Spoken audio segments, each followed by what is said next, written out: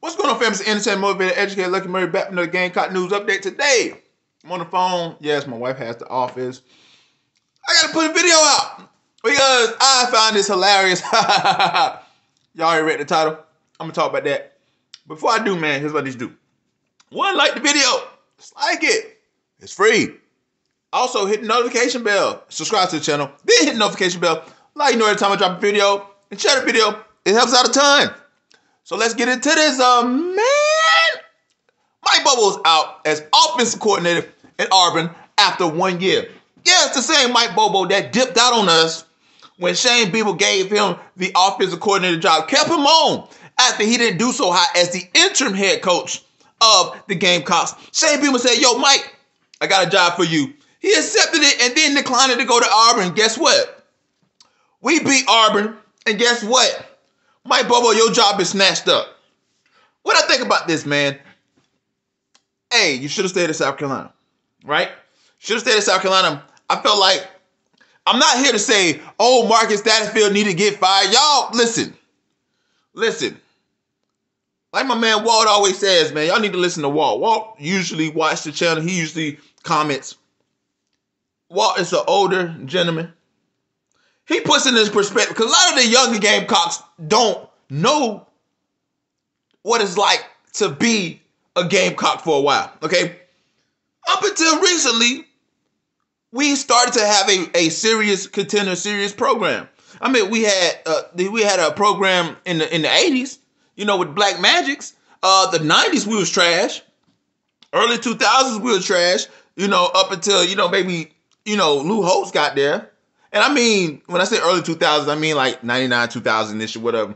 You know, then early on that decade, we started doing well. And Steve Spurrier came in, took us to a whole nother level.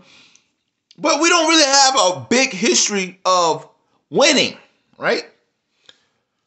A lot of y'all said fire Marcus Satterfield. I think Marcus Satterfield is a blessing in disguise to be here because, look, if we had Mike Bobo, look, what has Mike Bobo led their offense has done at Auburn? Absolutely nothing, right? If they did so much, he would have still been offensive coordinator. And their running back, I think his name was Tank. They didn't give him the ball. Listen, you should have stayed in South Carolina. That way, you had an offensive like groove. Okay, in your offense, Kevin Harris was the leading back in the SEC, right? I like his style, but I felt it fit more with South Carolina. Now with Marcus Satterfield play calling, I think the jury's still out. I don't think it's bad. We won 6 games. We're going to a bowl. The jury's still out. But you could not tell me that we'd have won 6 games with Mike Bobo's offense. I'm gonna say that right there. Do you guys think that we would have won 6 games with Mike Bobo's offense? Auburn didn't. They needed that game against Alabama in the Iron Bowl and almost won it, but they needed that game. So, a lot of y'all said Mike Bobo should have stayed. Nope. He's fine where he's fine where he's at. Okay, South Carolina don't need you. All right, I said that when he left, and I said it now. Don't let the door hit you where the good Lord split you. So here's the thing, man.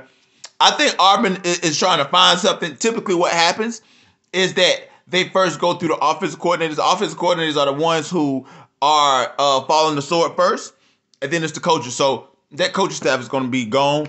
Auburn is not going to take another 5-win season. Mike Bobo will find a job somewhere coaching football. I don't think it's at D1 level. He didn't do hot at Colorado State. His last 2 stops didn't do that well. He will find a job at the FCS level.